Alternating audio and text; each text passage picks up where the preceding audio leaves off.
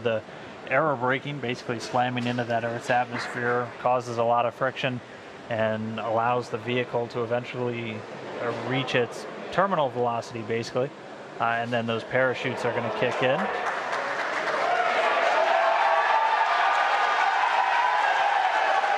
So there you have visual confirmation of the deployment of our drogue parachutes. This is the first of 2 parachute deployments.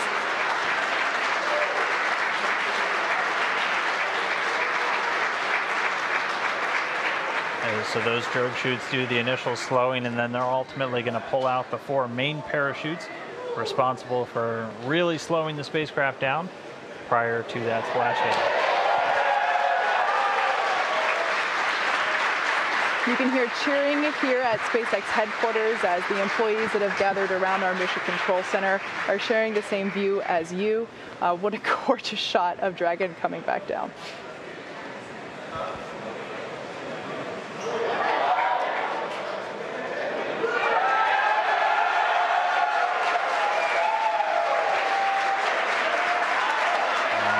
From the mains.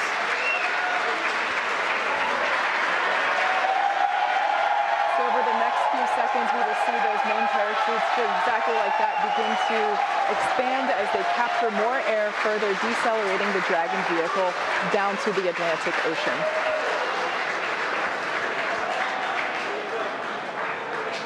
Really can't ask for a more picture-perfect shot than that. It was 100 meters above the surface of the ocean.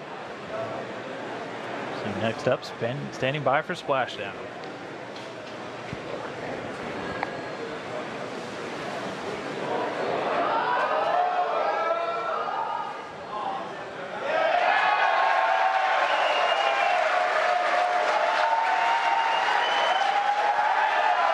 And there we have confirmation of splashdown.